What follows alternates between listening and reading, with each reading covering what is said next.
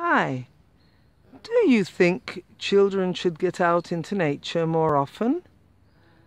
This is Susan Broder from Speak Languages and Travel the World, here to help you improve your English with minimum effort and maximum benefit.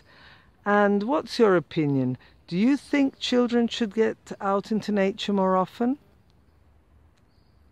Do you think children who are always sitting in front of technology, safe and sound because they can't climb a tree and fall off it and hurt themselves, but they don't get the exciting experience of learning to balance themselves and run around on the grass? Do you think children who are always in front of tablets, TVs and other kinds of screens are well-balanced children that will grow into well-balanced adults?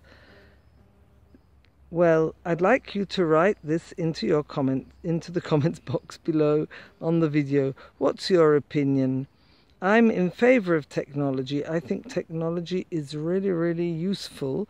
But I think children are using it too much, and they should be running around, enjoying nature, observing the birds and the bees, and generally having fun, running around and practicing all their climbing, balancing skills, and that's something they won't do sitting in front of a screen.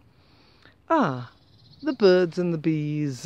You do know that the birds and the bees has another meaning, don't you?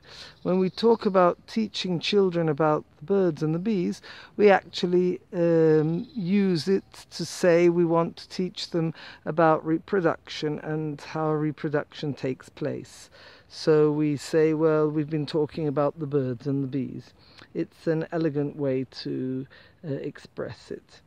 Okay, so don't forget to give us your opinion. Do you prefer your children to stay safe, if safe that is, on a screen at home without having to worry about them? Or do you prefer them to send them out to run around in nature? Let me know. Bye.